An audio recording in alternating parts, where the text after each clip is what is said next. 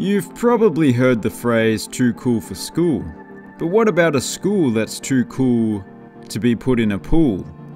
And by pool I mean conference, but that doesn't rhyme, you see. Anyway, here are the stadiums of the independent FBS teams.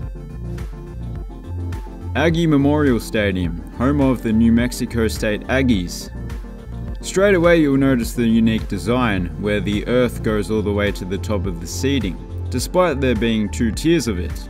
You don't see that too often, and it was an interesting choice considering it's a fairly arid climate, meaning that the grass isn't always in the best of shape.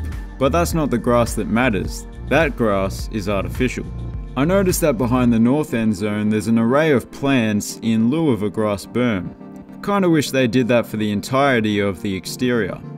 That definitely would have been one of a kind. This building here looks like it's straight out of Miami Beach. But yeah, cool little stadium. Markey Stadium, home of the Army Black Knights. It's a stadium that's held in very high regard, and that's partially due to its location in the beautiful leafy surrounds of the West Point Military Academy on the Hudson River.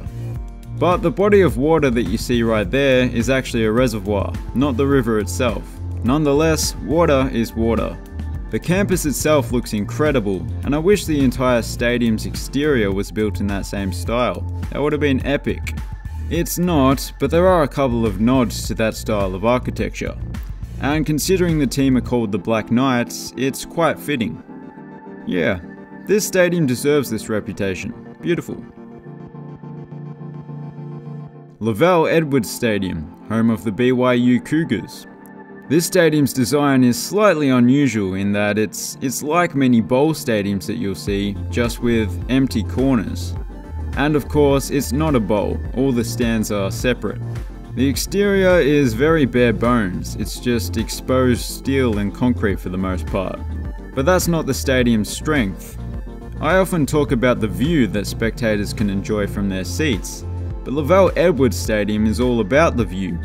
I guess they've kept the stadium rather simple so you don't get distracted from the spectacular mountains that make up the backdrop. Particularly if you're sitting on the western side. Stunning.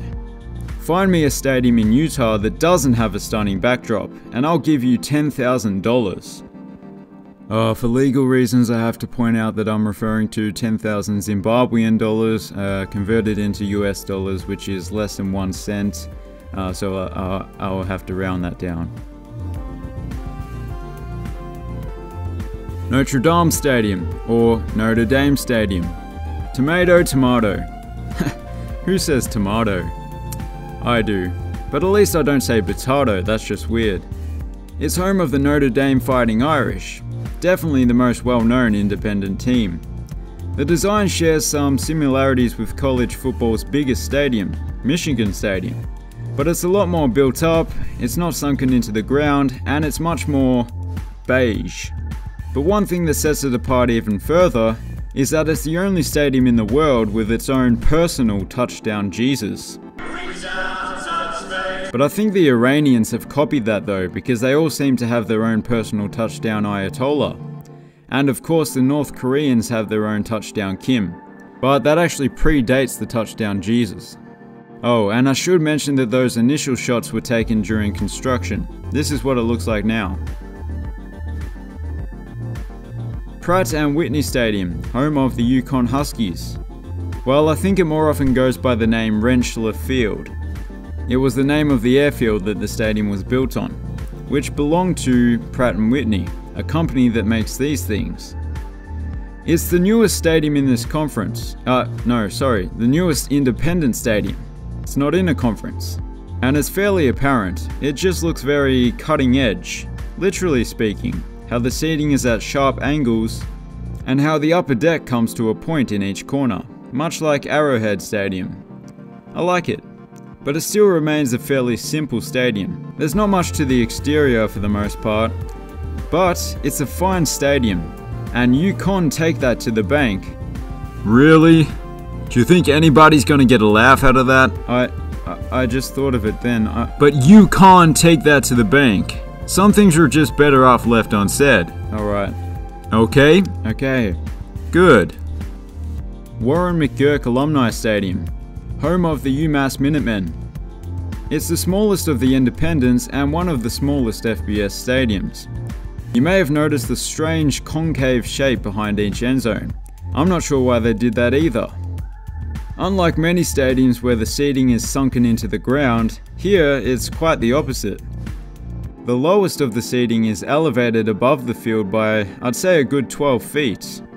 The design was like that to begin with, but they sunk the field further into the ground to accommodate more seats.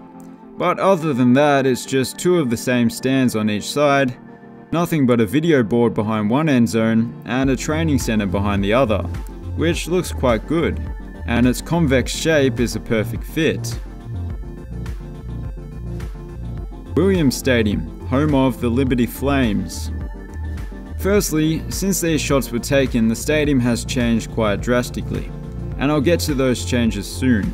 But the western stand has remained the same, which is good because it looks great. Particularly the exterior, which backs onto the mini track and soccer stadium.